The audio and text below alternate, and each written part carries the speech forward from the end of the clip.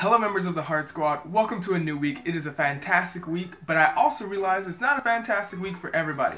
Monday and Tuesday can be like some of the worst days of the week, so I scoured the internet and found 5 things that I think you will find interesting.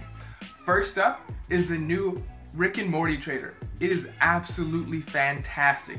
It pays homages to not only different styles of art, but some of the stories that we've read as a kid. Can you see which art styles you recognize? Can you name all the artists? Can you name some of the storybooks that they also used? My favorite is actually at the tail end when they use the art style from Where the Wild Things Are. So let me know in the comments which ones are your favorite. Number 2 on this list is actually weird and fantastic. It's a beautiful song that you may count as corny, but I love it. It's from the show The Amazing World of Gumball. It's called Nobody's a Nobody, and it's a song about friendship and loving one another and just being cool in general. The song was made quite some time ago, but I still love it. I just recently caught up to this episode and I listened to the song about 50 or 60 times. Tell me what you think about the song. I absolutely enjoy it. And I hope it makes you smile like it made me smile. It just made me feel good inside. Number 3 is for all of you fighting game fans still playing Street Fighter V. It's actually perfect timing because Evo just wrapped up. Abigail has been released. If you don't know who Abigail is one of the lieutenants of the Mad Gear Gang. He's from Final Fight and he's joining the Street Fighter V roster for Season 2. When I first saw this trailer, I was like, who is this? I had to actually go research who he was. He's an interesting character. He doesn't really appeal to me as much as the rest of Season 2 does, but I'm pretty sure there are a lot of people who are Final Fight fans who will truly enjoy him, and I think I'll play him too because it looks like he's going to be a large striker versus a large grappler, which is interesting.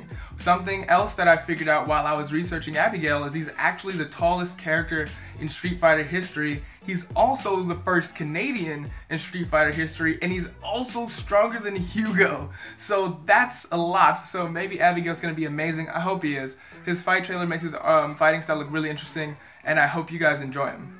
For those of you who are a fan of Doctor Who, the 13th Doctor has been revealed, and it's absolutely fantastic because thank God it's a woman.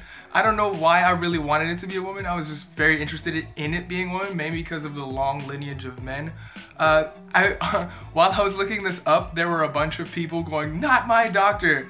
For those of you who are saying that, hey, you're entitled to your opinion, but I think this is an interesting opportunity for the BBC, and I hope she does well. I've loved all of the doctors in the past, so I'm pretty sure she's going to do just fine, and I look forward to seeing what adventure she goes on.